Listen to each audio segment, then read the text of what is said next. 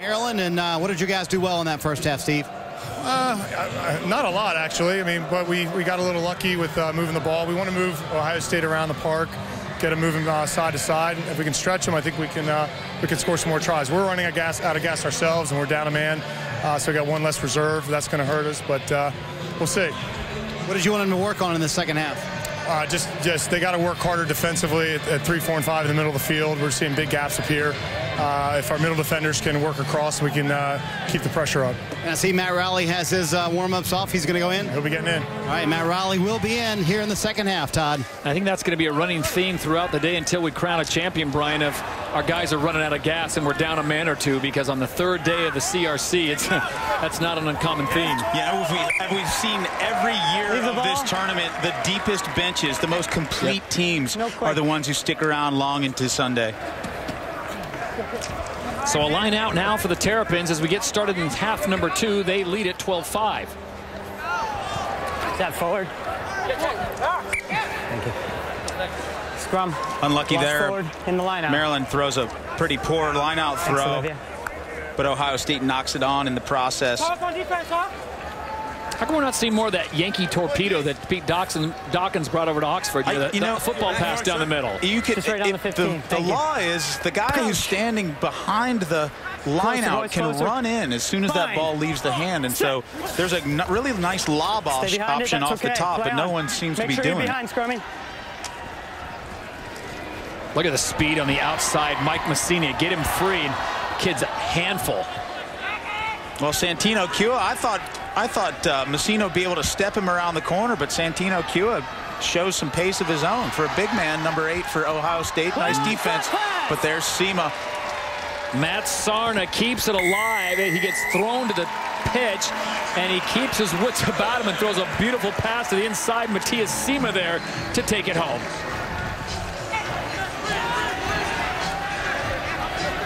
Just a nice team try here, just using the width of the field and getting a mismatch. You got your big prop out there for Ohio State. Now, was that a defensive breakdown by the Buckeyes, or is that just great play and following and support by Matthias Sema? No, you look for those mismatches. You try to identify them, and sometimes you just get lucky. And there, you got a guy like Sema who plays in the forwards sometimes, but he's also got a great step and a good read of the game. Here it is one more time as Sarna gets thrown down. Sema's there in support.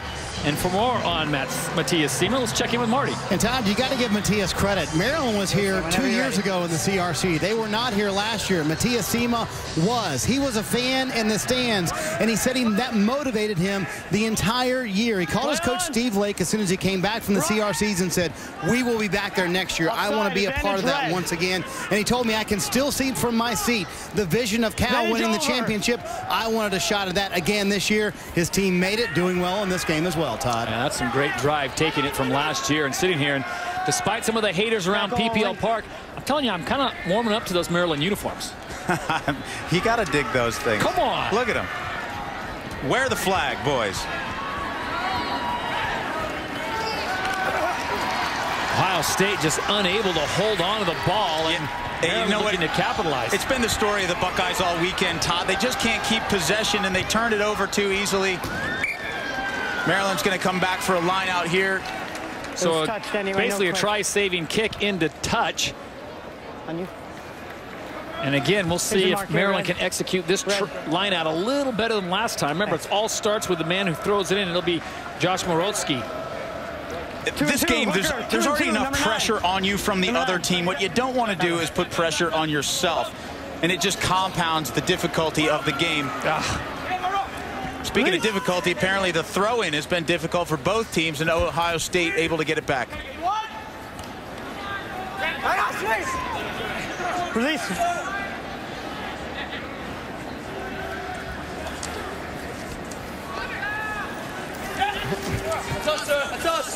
Ball's out. Ball's out. He's okay.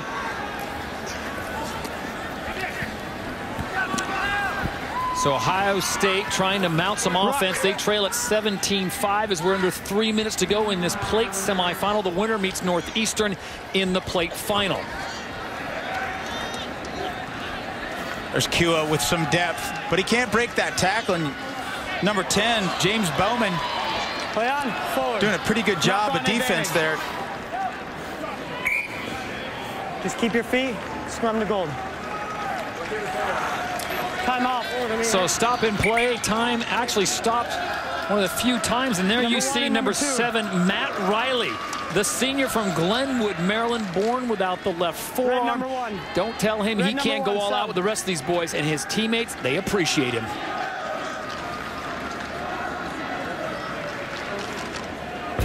Matt Riley is a phenomenal rugby player, and he's doing it with one less arm than everyone else. The kid, I think, is a superhuman. So I get a lot more attention than I probably should as a player because of it.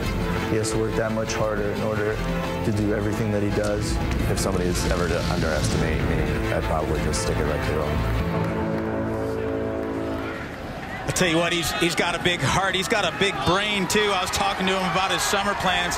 He works as a biomedical engineer for the NIH. He's getting a degree in materials engineering. I asked him what that was. He said, you know how you make stuff out of other stuff? And I said, that's about enough. That's more than you needed? Yeah. Riley on the tackle, and Riley able to bring him down just short of midfield. Now, one of the rules in rugby is you've got to release the ball when you're tackled. And watch Riley making the most of it. Gets fended off, but gets a handful of Buckeye jersey. Brings him to the turf. Yeah, and you know, I think that's what the guys love about him. And what makes him such a special athlete is that he'll figure out a way. You know, he's got his limitations, but, you know, it's not going to keep him from figuring out a way to get you on the ground and give you the business. 17-5, Maryland on top as we come up on a minute to play in this one. Ohio State needs something quick, and then on the restart kick, they're going to have to steal this one to take it away. There goes Riley in with another big hit. Knock on advantage. There you go. How about that? The steal and the poach. That's equivalent to football's pick 6. You take it all the way back to that hit from Riley, and maybe not with the ball, but he causes the quick dish, putting the hurting on those Ohio State Buckeyes. 22-5, Terps on top as the 2-point conversion is coming. And it just looks like Maryland has a little more, maybe a little deeper bench right now. 10 seconds. Look at this again, the pickoff. Riley comes in, lays the wood, and that triggers this. Yeah, knock on. Advantage. Just got to get those passes crisp, and when you got guys like Riley in your face playing defense, just hard to execute. Kenny Rothman with the try, the junior from Baltimore, Maryland, and 22-5 with less than a minute to go. Are we okay? I want to remind you, coming up, the Bruins of UCLA and the defending champion Cal Bears get together in the Cup semifinal to determine an opportunity to play for the national title. The other semifinal will be Life and Kutztown.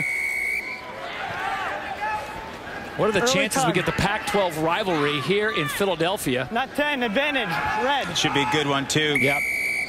Two completely different styles. You got the Bruisers from Berkeley going up against some steppers from Westwood. Should be a compelling matchup. The Cal Bears look so good, and just a few weeks ago here on NBCSN, you saw them play in 15s against BYU in the Varsity Cup. And I'm just wondering, do some of the players come out and play a little angry because they missed out on a national title in 15s, and here's their chance to repeat in 7s? Well, their legacy is one of winning championships. And so, yeah, every time they have a chance to win a title and they don't, it's a huge letdown for the California Golden Bears. But, you know, 7s and 15s, kind of different sports to the guys from Cal. But this one means as much as a 15s title to them. Kick it out of bounds into touch. Clock goes to 0, and Maryland victorious in plate semifinal number 2. So the Terrapins will take on Northeastern for the plate championship. Hey, good job. Good game. Ohio State is done, and disappointment for them. Not only do they not make it into the Cup or the plate championship, but they lose out against Michigan. That one may hurt most of all.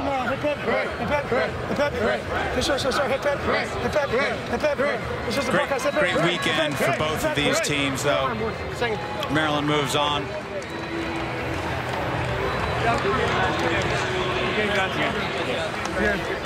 Customary handshake as Northeastern and Maryland will do battle. Coming up, we move to the Cup, the Final Four of the Elite here.